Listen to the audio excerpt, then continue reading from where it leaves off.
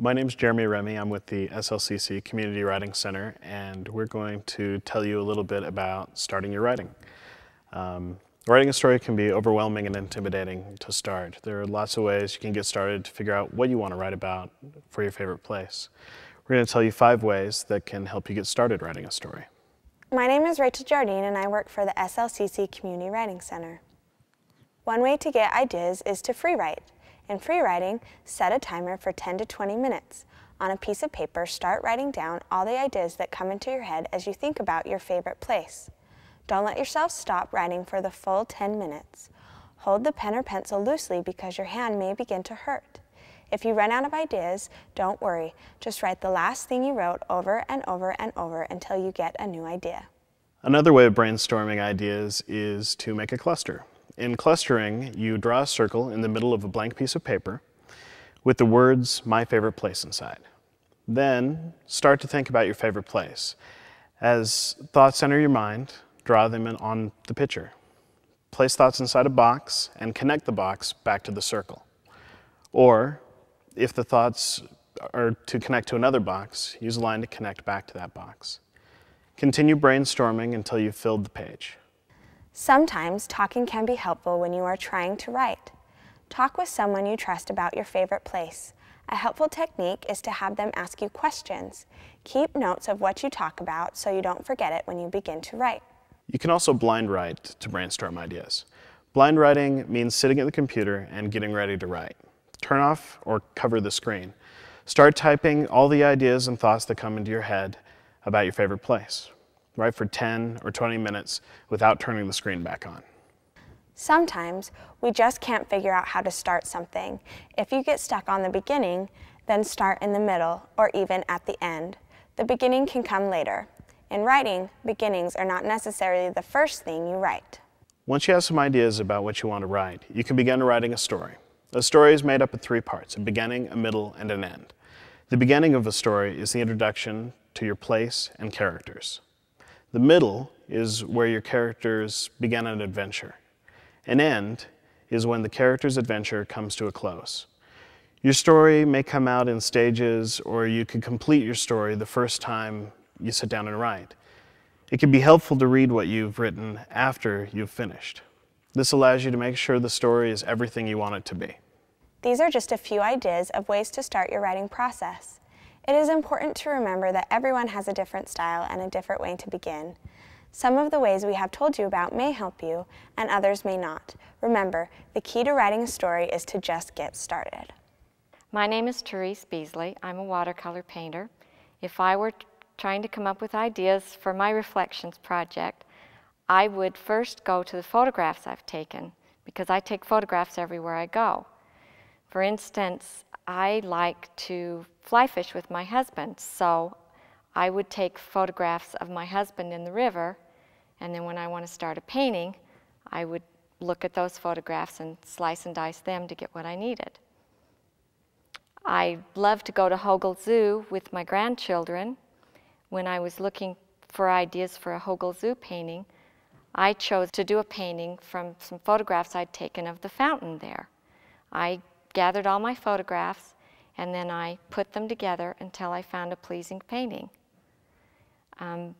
One of my favorite things to do is sit in my kitchen and read the newspaper. So I put together a still life with newspapers and flowers to reflect a very pleasing place for me. Now in your case, your favorite place might be your bedroom. So you would think, what is it about my bedroom that makes it so special to me? It might be your stuffed animals. It might be your collection of warriors, or it might be your books that someone's given you. So in that case, I would put together all the things that make that room special, and I would draw them and do my painting from that. Or your favorite place might be your grandmother's house. Well, what makes that house special to you? Is it your grandmother? In that case, you do a painting of your grandmother. Or is it her backyard and the tire swing? So put that together and make a painting of the tire swing. If it's a vacation, you can take your photographs that you've taken, or you could take the mementos you brought back. the little things like the shells from the seashore, or maybe you brought home a toy deer from Yellowstone Park, and you could use that to make your painting or your drawing. When you've assembled everything that you need for your favorite place, then you can decide what medium to use. You might want to do watercolor, like I would do, or you might try a beautiful color pencil rendering. You might decide to try your hand at pastels and chalk, or you might even want to draw each separate object on a piece of colored paper and then put them all together into a pretty collage. Whatever you do, decide to have fun with it, because that's what's most important. Hi, I'm John Schaefer. I direct a program called the Children's Media Workshop, and I also am a still photographer and have been for many, many years, although I still consider myself just a beginner because I'm always learning. Photography is a very interesting art form. When you look at the word itself, it means, photo means light, and to graph means to draw. And so what you're doing is you're drawing with light. And so if you keep that in mind, you can't miss as a photographer. That means that you're going to have to pay attention to the light. Okay? So what's important in photography? What makes someone a good photographer? Well, what makes someone a good photographer and spurs the creativity that we would tend to say, wow, that's a creative picture. That gets the person on that vein of making more than just photographs you see all day long, with something that really stops you and gets you to say, wow, that's a cool photograph, or that communicates something to me, is really awareness. Since photography is about drawing with light, the most important part of our body when we're dealing with photography is our eyes. Now, it doesn't mean whether you see well as far as having glasses or anything like that. There are photographers that can barely see at all in some ways, but it's how you process information, how the information that comes into you is processed in your brain, and then how you see that that could become an image.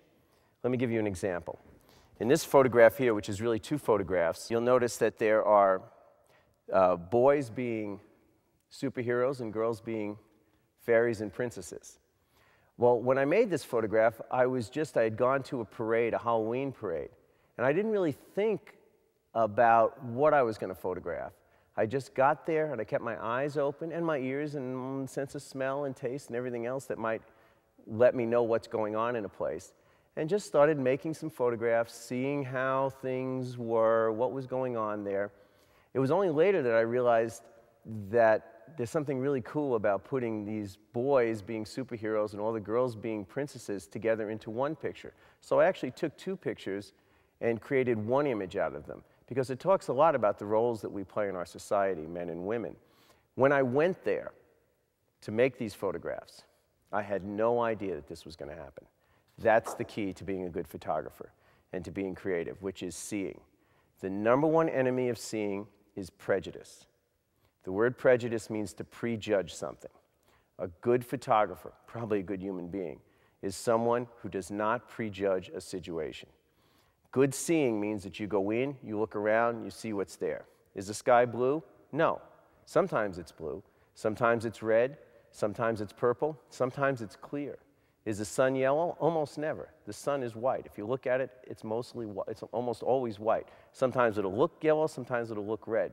It's really important that as someone who wants to see, which is crucial to photography, that you do away with all prejudices and just go into a situation and try to see what's really there. And there's nothing more fun than learning new things, and that's what photography is about. It's about seeing in a new and fresh way. My name is Lana Evanson, and I'm a dancer and a dance teacher, and part of what I do involves choreographing dances for girls of all ages from 3 to 18. And when I'm choreographing a dance, I first think of what I want to portray in the dance. I get my ideas from just general life. When you are at school, or you're playing with your friends, or if you're at home and your mom calls you to dinner and you have lima beans on the plate and you really don't like lima beans, so you get your idea of a dance of something that's gross, something that sounds gross to you.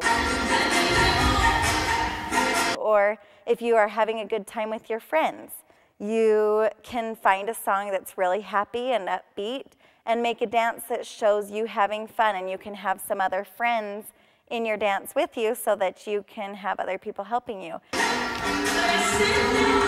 One place where I get my ideas from the most is definitely at home, because that is where you can go outside, you can go on a walk around your neighborhood, and you get ideas from watching other people and seeing things like that.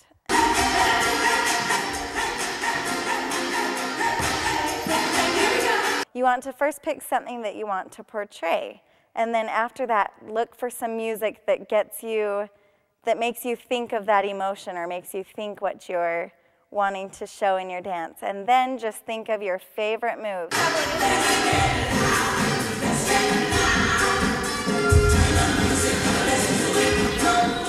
The most important thing to remember about choreography and dance in general is to just have fun. Have fun doing it and do whatever makes you happy. My name is Theresa Ellis, and I'm a professional musician and performing artist. And I have been asked to share with you about where to get some ideas about making and creating new music. And sometimes I hear people complain that if I choose music that I don't play very well, or I haven't had very many lessons. And that particular aspect of playing an instrument or singing does not have anything to do with the creative process. It doesn't have anything to do with making a musical piece or being able to create something new in music. I think that music might be a good way to express and create new ideas. The Reflections program is a great opportunity to spend time with your music creations and make up something without help. Think of exciting new ideas that you could find on your way. Like, what a trip. Maybe you'd look for something up.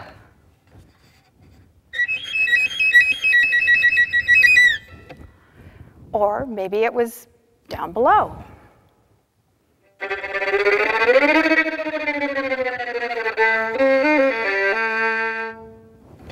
Now the hard part is to decide on the best music ideas and stick with it. Put them together, work on it. You stand it up, you set them down, you look at it closely, then maybe trim it, make it bigger.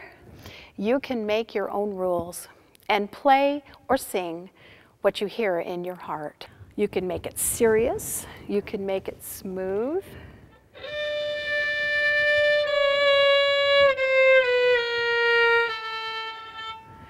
And you can make it free, you can tell a story with your music, you can give the music a certain feeling, you can make it funny, you can pretend you live in a different country or planet or someplace, and you can play something like what you think will be in that place.